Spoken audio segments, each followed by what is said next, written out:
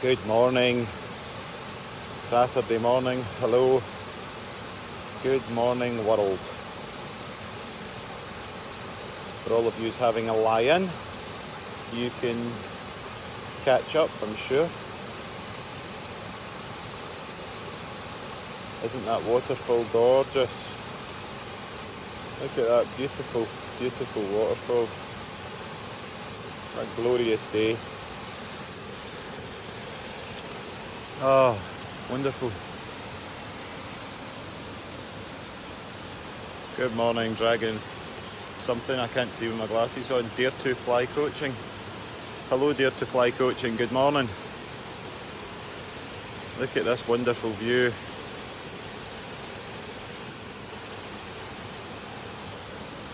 Morning, Chris. Are you in Arran or are you on the M6, buddy? Look at that beautiful view. Wait till we get a couple of people on. Folk are probably having a little Saturday morning lie-in. Right. Good morning. Good morning. Good morning. Okay. I'll continue. Good morning. I hope you are well on this fine day. Saturday morning. I've got no idea what date it is. Morning, Francis.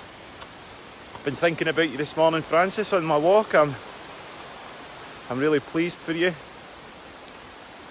The news you shared with me yesterday. Okay. Wow. New day, it's a new dawn, that is for sure. So, fear of change. We've got 2 viewers. What does that tell us? It tells us people either are quite happy being stuck in their misery, or they're still lying in their beds, sleeping. Right, so fear of change. And the mind doesn't want us to change. The mind wants us to stay stuck. So, the subconscious mind is to the mind what the immune system is to the gut. The subconscious mind is to the mind what the immune system is to the gut. It can be very limiting, but it was also set up to protect us. Morning, Cairn. Sorry I never get back to you. I did actually speak to the girl about her exhaust, but she would need somebody to fit it, and I'm not that soldier. But anyway, sorry I never phoned you back. Just disappeared with me. Right, so my lesson, the lesson, omnipotent narcissistic Ross talking about himself, but I hope it helps. So, I'm buddies. Morning, everybody. Morning, Corella. Morning, Kieran. Morning, Jack. Mr. Naismith. Nice number, by the way. JN 19 or something. 1965 JN. Lovely. Wee present from Daddy, was it? Right. So, I'm friends on Facebook with my lecturer from university that took me through my postgraduate in counselling, right? And he's a lovely man, elderly gentleman, beautiful, kind heart and face, and very, very clever. And I had a lot of projections on him. I projected onto him the grandfather, the father, lots of things. I had respect for him, but in a lot of ways, not through his behaviour, through my understanding of him. There was fear in that respect. I was scared of him because he was just so good at his job, you know. He was just like such an amazing psychoanalytic psychotherapist. And he was my lecturer at uni. He's not been on Facebook.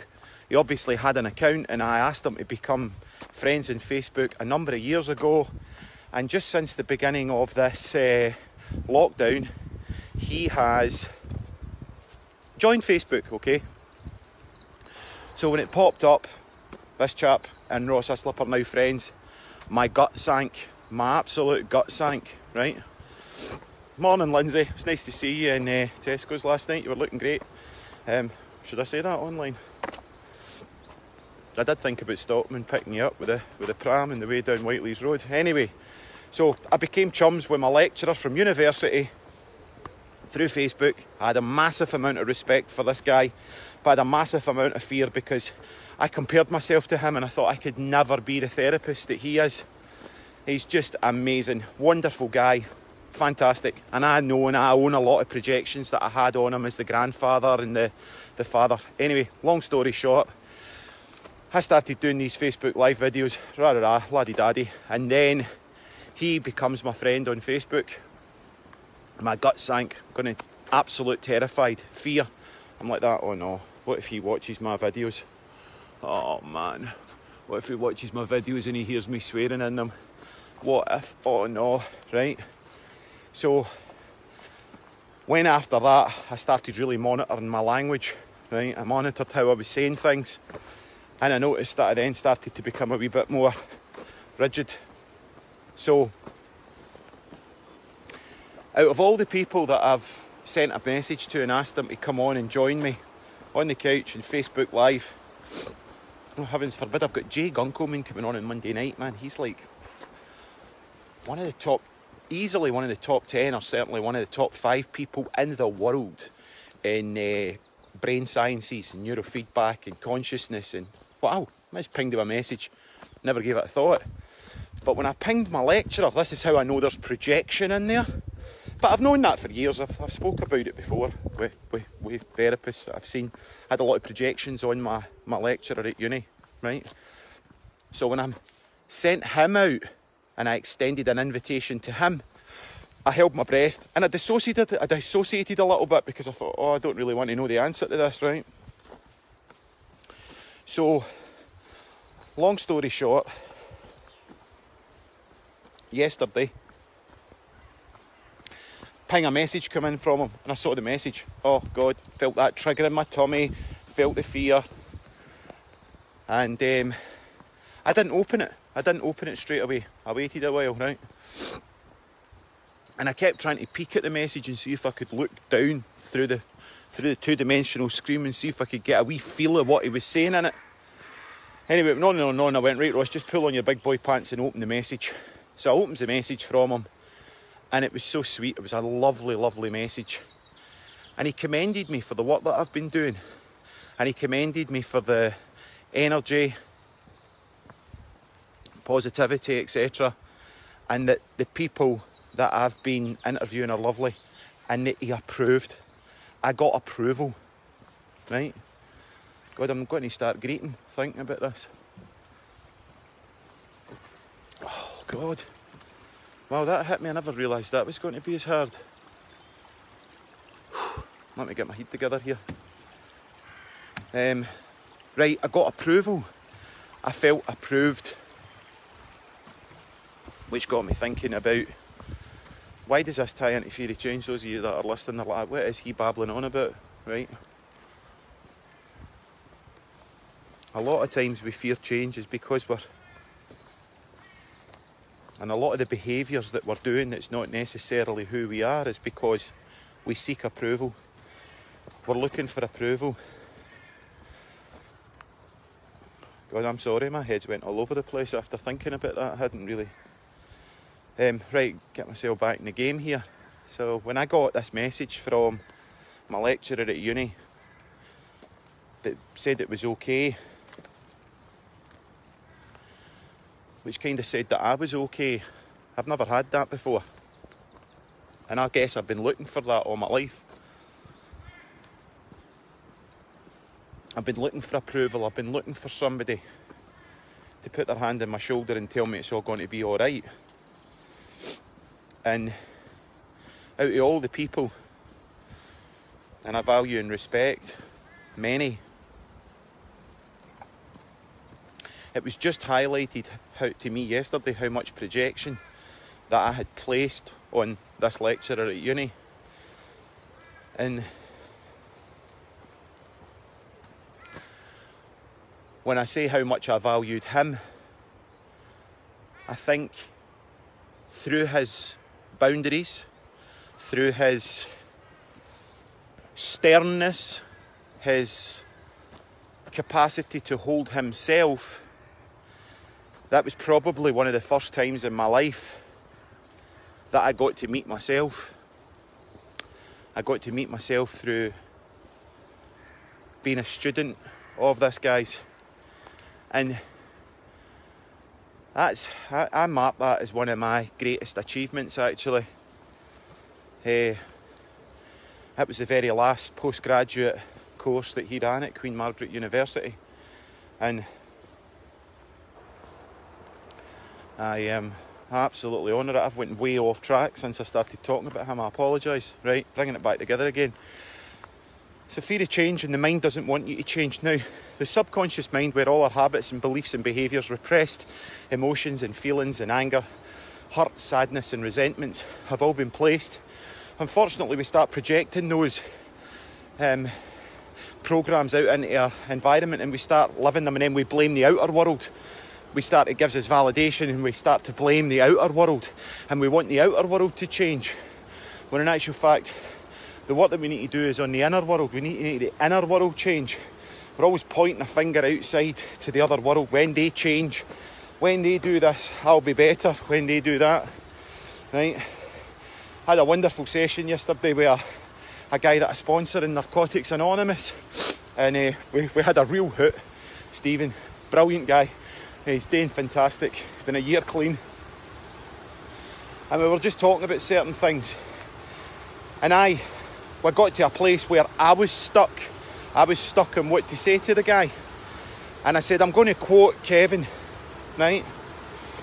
And I quoted and took verbatim what this guy that I used to work beside, a colleague, him and I worked together in a place. And I quoted Kevin by the book, because I've took on so much of what Kevin said.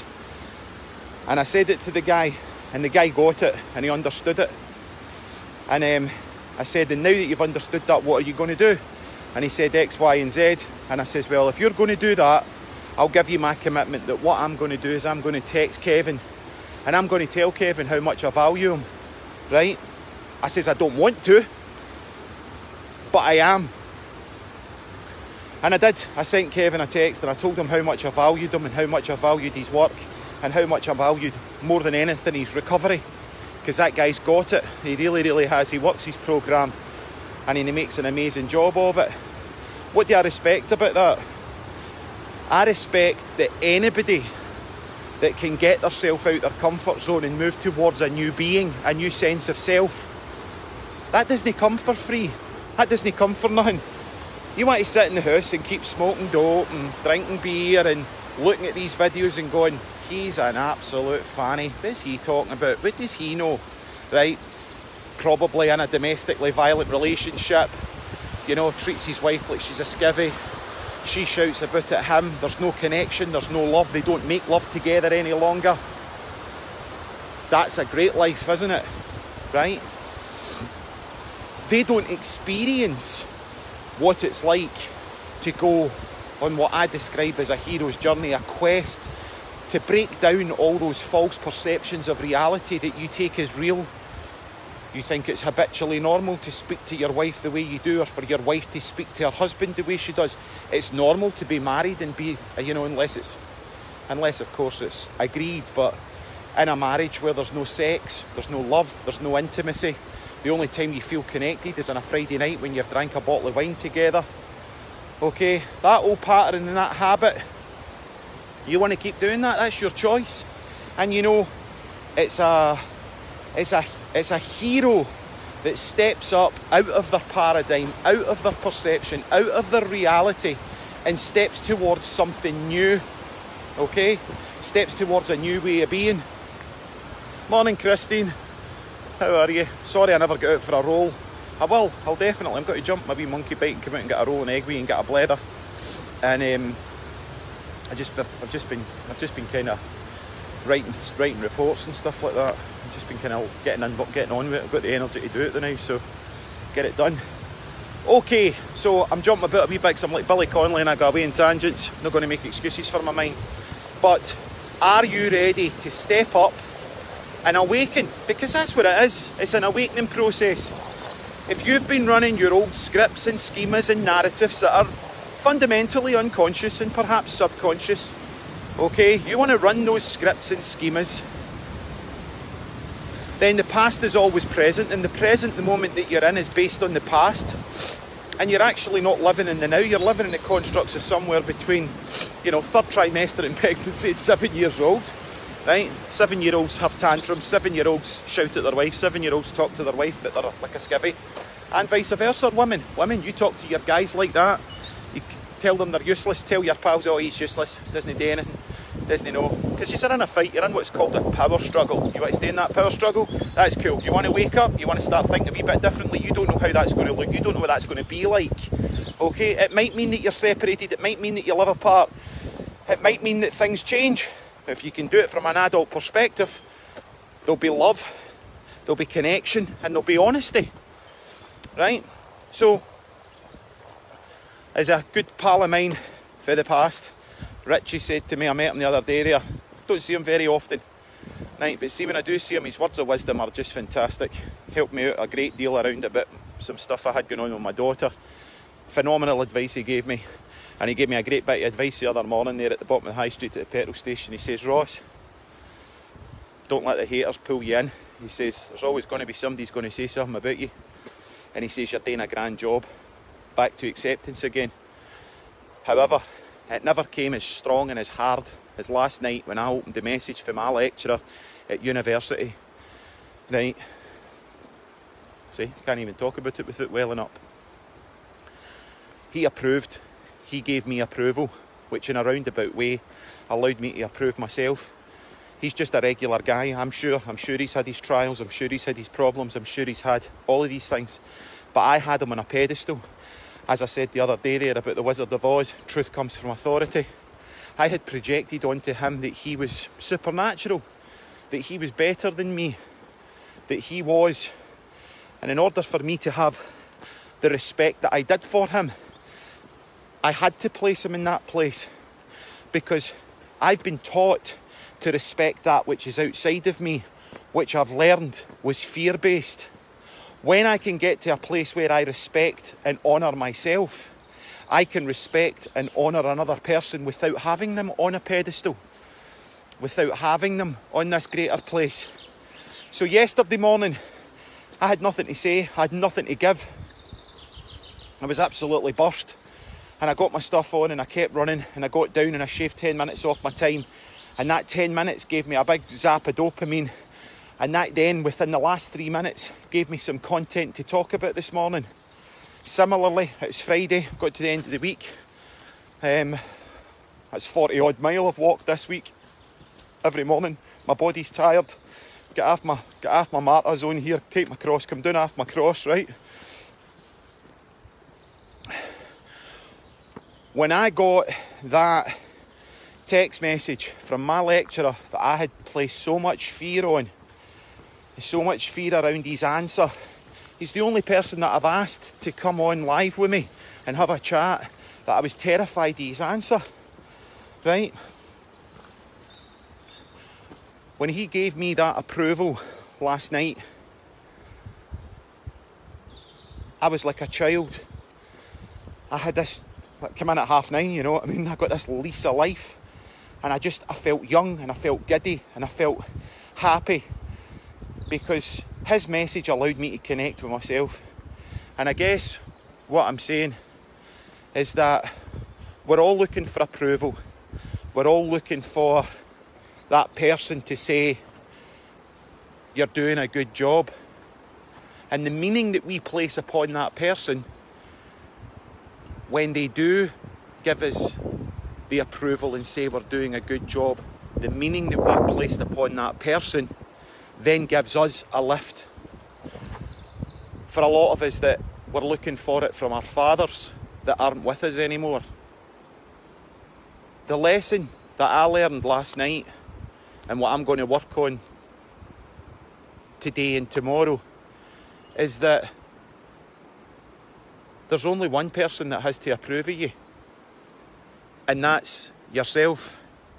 Self-acceptance and self-approval. I try and be as transparent as possible. And, you know, clients that are in the clutches of addiction come to me and think I've got it all sorted out. Well, I started my journey of recovery 27 years ago now in April 1993, and I've been completely sober and drug-free since 2006. July 2016, the park, I went up to see the Who and had half a pint of lager and that was it. It was over. I haven't been out my banger since the new year, 2005 into 2006, when I took myself to a place which was extremely destructive. And that was it. That was the last. I played with it from 1993 to 2006. You know, I was in and out and in and out and in and out. And the first step for change is acceptance. Acceptance that you're powerless over drugs and alcohol. Acceptance that you're powerless over your life. Acceptance that your life has become unmanageable. And this one here, acceptance of yourself. You're all the man you're ever going to be. Don't wait for the outside world to create something for you. Step towards it and make it happen. God will move mountains for you as long as you walk towards them with a shovel. Through doing these videos, what I've felt and what I've went through, and certainly going through the 12 steps again so quickly, it brought up a massive amount of stuff for me. And that's cool, I get through it. But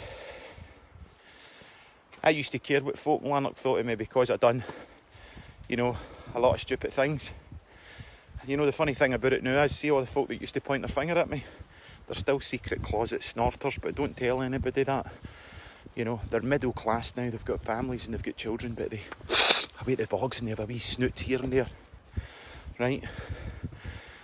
So,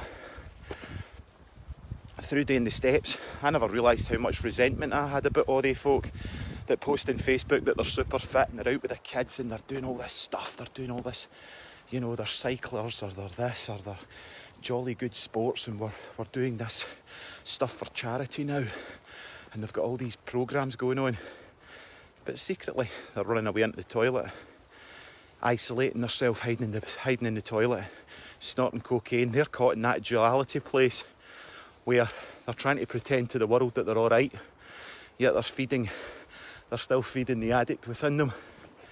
And that makes me feel a wee bit better about myself, because I know what I am. I know. And that's the first step that I'm sharing with you, is start to know who you are, start to accept who you are, and start to make the changes that you need to make in order to have the best life that's for you. Doesn't mean to say that you're going to have loads of money. Who needs money? Doesn't mean to say that you're going to have a flashy car or a big house. Don't go looking for the perfect relationship with the perfect man out there, because it doesn't exist. And men, don't go looking for the perfect relationship with the perfect woman out there. It doesn't exist. The only person that you need to have a relationship with is yourself. Because what we do is we go into a relationship and we give that other person the keys to our garden. We let them in. We do that. We sacrifice ourselves to give it over to them. And then we get that person, we give them the keys to our kingdom, we give them the keys to our garden. They then come along with their lawnmower and their shears and they start cutting your garden, right? Make a nice job of it and all the rest of it. And then one day we wake up and we see that they've cut all the hedges into chickens and horses and chickens and cows and clouds and all that, and that they've been doing our garden all zigzag and crossed, and we go, "What have you done to my garden?" Right? And we blame them for the way that they've taken care of our garden. We blame our partner for the way that they've taken care of our garden. Okay? That was never their responsibility, and you were the one that gave them the keys to it. So the difficult step here as we start moving out of fear of change is that you can actually take care of your own garden. You can actually look after your own shrubs, rockeries, conifers, etc, etc, etc. I'm wishing you a blessed and pleasant day. Saturday, someday in April, I've got no idea. and I hope you have a great day with your loved ones and with yourself. Take care, thanks for watching, and peace out, all the best.